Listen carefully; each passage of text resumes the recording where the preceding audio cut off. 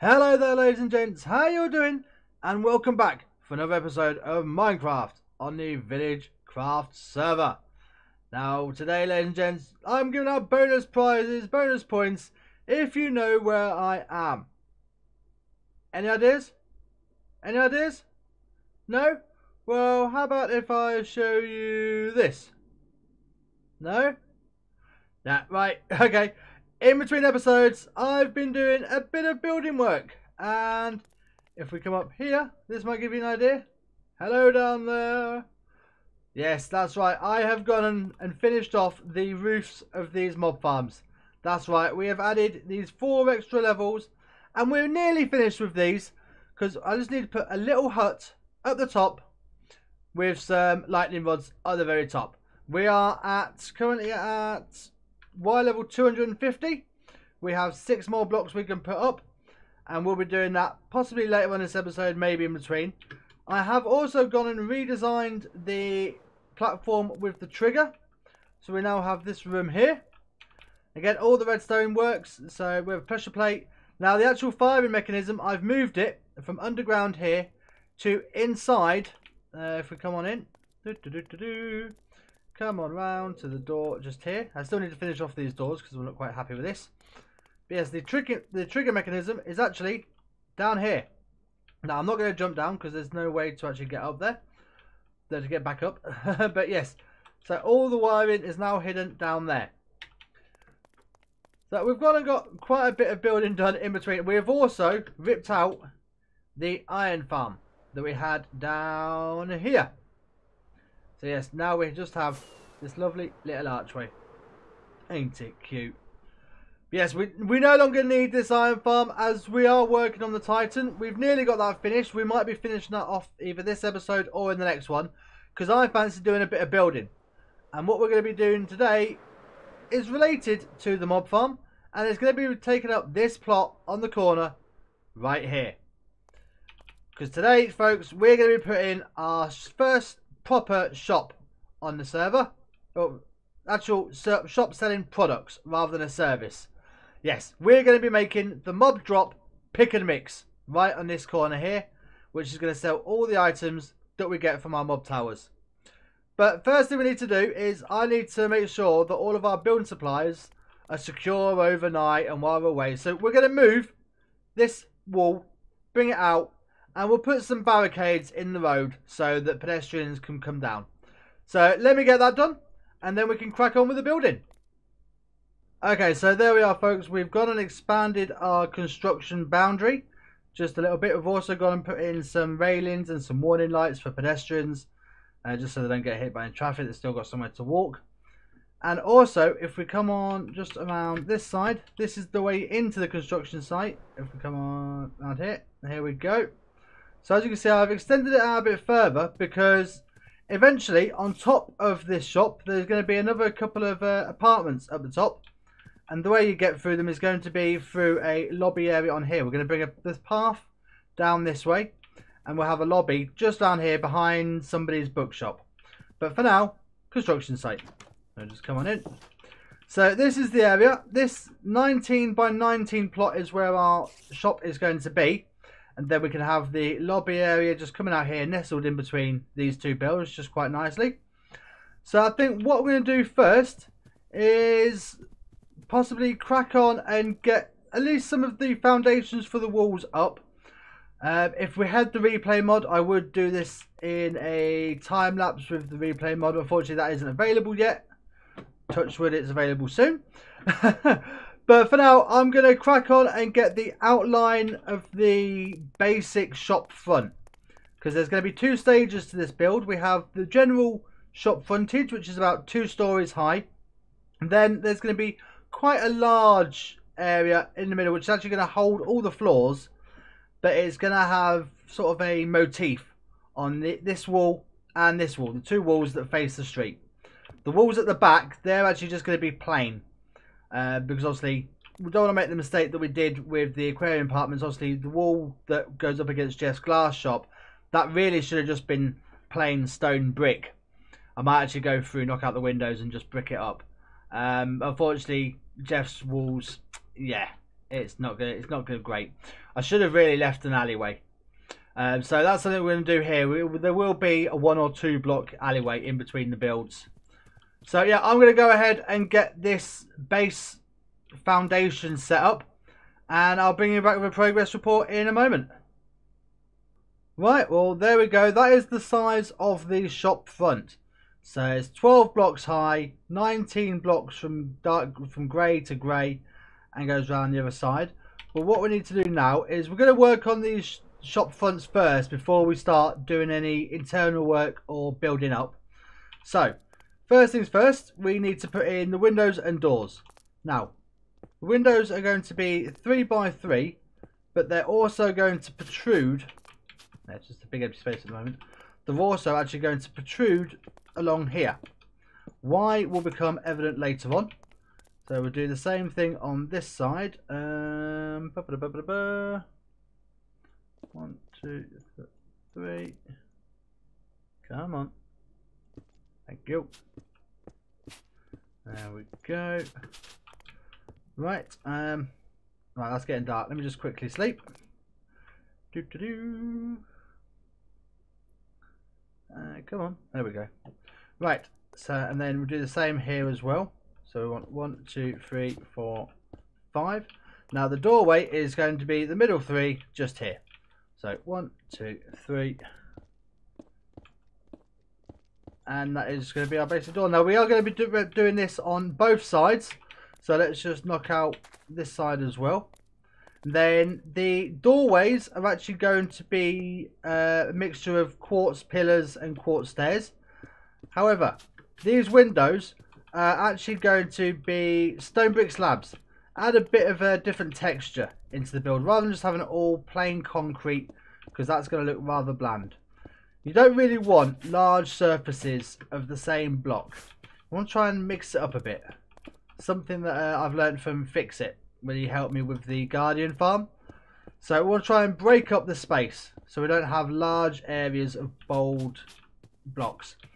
So yeah, that's all those in. I'm going to go ahead now and get some, I think it's, what is it? Is it the light grey? Yes, we want some light grey inside, and I'll show you what we're going to be doing for these windows, because we will be having some window displays. Right, so now comes the tricky bit. We've got all this set up because obviously we've got 4 windows. We want 4 different mobs. So what I'm hoping is that we can lure them one at a time up these stairs. They try and chase us. They think the trapdoor is a solid block. They try and get to us, and then they fall down the hole. Now this is going to be a bit tricky with the creeper because we want them to follow us, but we don't want to get too close. So what I'm thinking we might have to do with the creeper is not do this. I need some ender pearls on me to get out of these windows just in case that does happen. But yeah, we might have to get a water bucket and try and trap the creeper up here and then push him in with the water. So I'm going to go get prepared. Night time will be upon us soon, and then we need to try and get some mobs in here. Okay, so we have the window displays in, and you know what? This was a lot easier than I thought it would be. We just had some dirt paths going up, trapdoor over the hole, and we let them chase us up. I deliberately went and got the creeper first, just in case he blew anything up, which he didn't.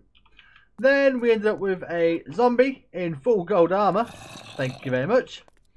Then we have a skeleton around here who does have an enchanted bow. Unfortunately, I couldn't find one with armour as well. However, he was hiding under a platform just over that way. And then last, but by no means least, over in the entrance to the turtle shop, we found a witch. So we have a witch as well. All 4 of these are named window display. So what we're going to do now is put a little bit of a roof on top of these. So I shall show you how we're going to do one, and then I'll get the other done as well. And I'm going to put the archways in. So these are going to be pretty simple. What we need to do is knock that block out and put that in there. Then we have 3 along there, that there and there.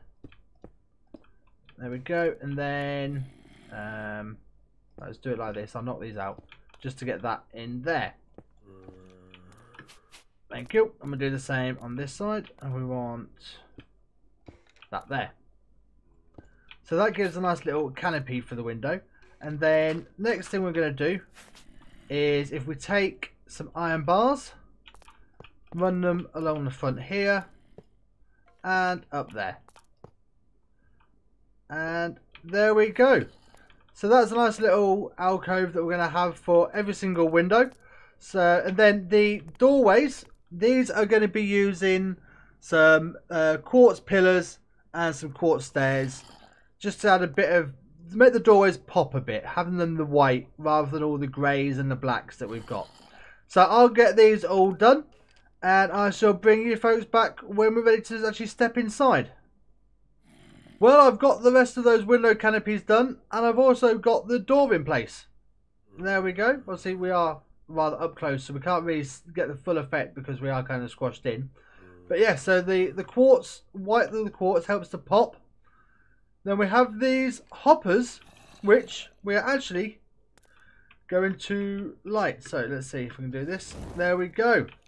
So we actually have flaming beacons just to add to the atmosphere outside the mob shop. So there we go. And this one. Voila. Now, we need to get up there for those as well. So let's just kill them up here. And while we're up here, we're also, let's see, yeah, if we come across this way. While we're up here, we're going to be putting the sign up as well. Because we actually have a proper sign for this shop. Now, I went ahead and made some banners. And that's what we're going to be using. So we shall start from the, thank you, start from the middle. And the sign is pick and mix. That's right. So let's clear some space here. We shall take these ones first. So let's see. Where's it going to go? Yeah, right there. So N. Then we shall do the mix over this side. So M-I-X.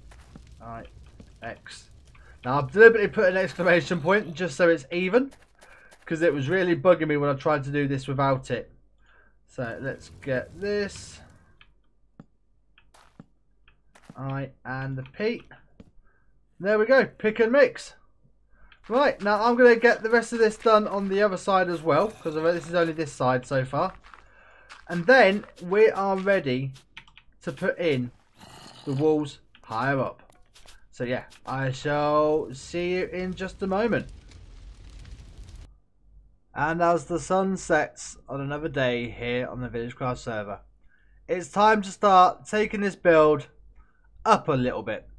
Because now we have the shop front done, we're going to get the next stage of this build done. And that is going to be the facade, which is housing all the different floors inside.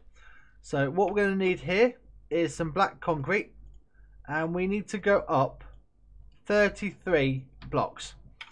The way we're going to do this is it's going to be 33 from here. Now these two at the back, these are just going to be pure black, just flush with these pillars.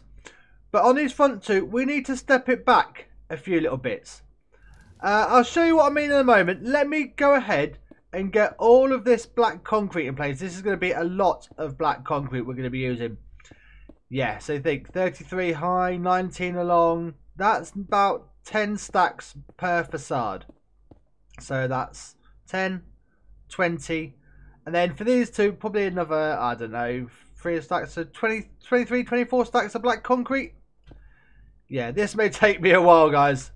I shall see you in, well, for you it's just going to be a couple of seconds. For me it might be a day. Right, so there we go. That is all of the black concrete in place. We have the two plain black concrete walls, then these large open spaces. Now these open spaces are where we're going to put a motif in, but we're actually going to set it back a little bit just to give a bit more depth to these walls.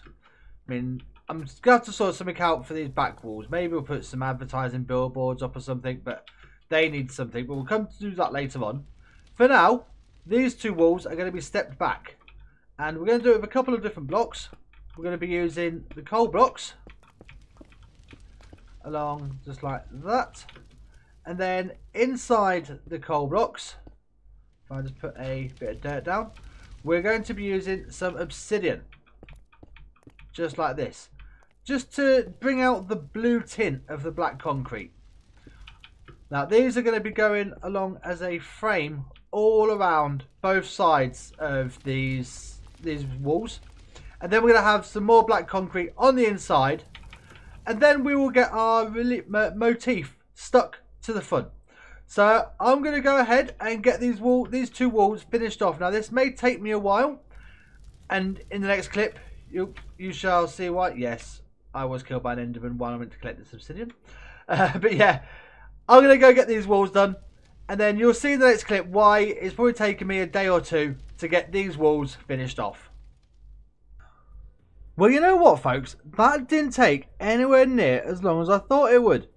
I thought getting these next facades up would take me a day at least, if not 2.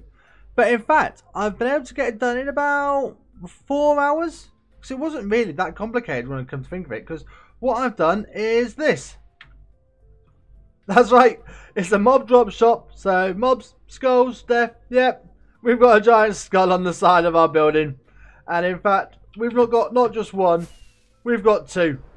That's right, we have 2 giant skulls on the side of our mob drop shop. Kind of makes the building stand out a bit, don't you think? And the best view is actually from top of the jungle shop. So yeah, I rather like that. What we need to do now is obviously we've still got all the interiors to do. And there's an apartment to put on top. I think the apartment's going to be last. So what I'm going to go ahead and do now is actually... Oh, I didn't mean to fall down there, but okay. What we're actually going to do now is if we just come around here. Not that one, this one. There we go. Let me in. Thank you. Yeah, now we need to work on the interior. Because at the moment, yeah, it's just an empty shell and all that dirt. Well, all that needs to get hidden away. And then we need to get the internal walls set up. So yeah, I'm going to go ahead and get some of the internal skin done in this place, and then I shall explain how we're going to lay this place out, because this mob drop shop is going to be an auto filling, auto sorting system. Well, I don't need to do anything in here to restock it. All I need to do is stand at the mob platform, on that pressure plate up there, on that balcony, on that bridge up there. So yeah, I'm going to get these internal walls done, and I shall let you know how we're going to get this place organised. Well, I've gone and got all of the floors in place, folks, and I've also gone and put the lobby in as well. If we just fly down and have a look. There we go. So as we can see, Pick a Mix opening soon because it's not done yet. But if you come on in, we have our main entrance lobby. Now we will have 2 villagers here and here, probably just nitwits. Have the obligatory ender chest. There will be one over there. I'll explain all that in a moment. Now these 2 chests here are the payment chests, because the way this is going to work is, unlike all the other shops in the area where you put a diamond for the item, in this one you go upstairs, take how many stacks of the items you want, come down and you will pay. I think it's probably going to be 8 stacks for 1 diamond. You can help yourself to whatever stacks you want. 8 stacks for 1 diamond. So you come on up here. Nice little bit of decor. I need to put something on this wall up here. We've got some lighting. Just some simple glowstone. Now, you have... I've just realised my sound... Why are my sounds down? My sounds are right down. No idea why, but okay. So yes. You have these 4 elevators going up and 1 coming down. Now these 4 are all exactly identical, all exactly the same. You just go to the 4 different floors, and each floor will have 2 items on. If we're coming up, and there we are. As you can see, we have 12 double chests either side.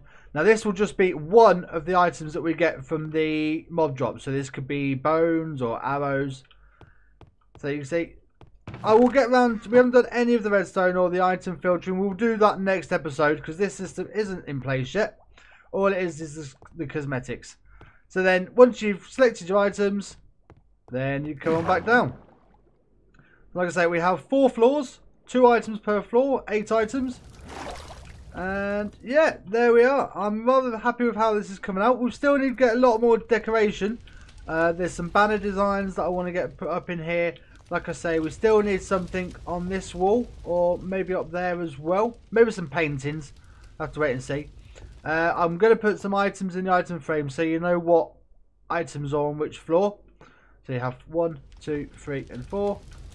But yeah, there we are, folks. That is the start of Pick a Mix. Now, this hole here, this is to do with all the item filtering. Hello, witch. This block right here will be going up to the first floor. Now this will be a soul sand item elevator, because what we're actually going to do is, instead of having the current collection system that we have just down here, I shall show you. All the items are collected in the hoppers. If you just break this, and I'll put that back. All the items are currently collected in these chests. Yeah, we're going to completely change this. We're going to put everything into an ice stream, or water stream on an ice path. It's going to go under the road, over to that block we were stood on, then up in a soul sand elevator, and then it's just going to carry on in a water channel up the 4 floors with item filtering. So the shop fully restocks itself. All we have to do is stand on the platform. So yeah, and then once it's fully stocked, all the items that make it round, what we might do is just have them keep going round and round, and they will despawn after 5 minutes. That way, I'll have to time it. They might get a couple of tries going around the same filter in case that filter's busy. But yeah, folks, there we go. That is... Hang on, let me try and find the way out. Normally to get out of here I have to dig my way out, so yeah. Let's come on this way. There we go, and it's just becoming nighttime. Fantastic. So there we are, folks. That is the start of Pick a Mix, the mob drop shop. And this is something I've planned for a long time. I was originally thinking of having the skull as the entrance, but the plan I had for that required a plot size about twice as big, so that wasn't going to work. So next episode, we will get the item filter in, get all the item moving, all the items coming from the mob drops into here. And we'll also start on the apartment up the top. Because don't forget, we still need the apartment up there, which is going to have the entrance lobby down a path here in this side. That's right, we still need to do all of this because there will be a lobby here, then express elevator straight to the top. So we will get that done next episode, folks. So thank you very much for joining me. If you have enjoyed this episode, please be sure to go ahead and hit that like button. And don't forget to subscribe and ring that bell so you get notified when all the videos come out. We have 2 videos a week. Modded Minecraft on Mondays and VillageCraft on Fridays. But until next time, all that's left for me to say, folks, is take it easy, and I'll see you all in the next episode. Bye, guys. Bye.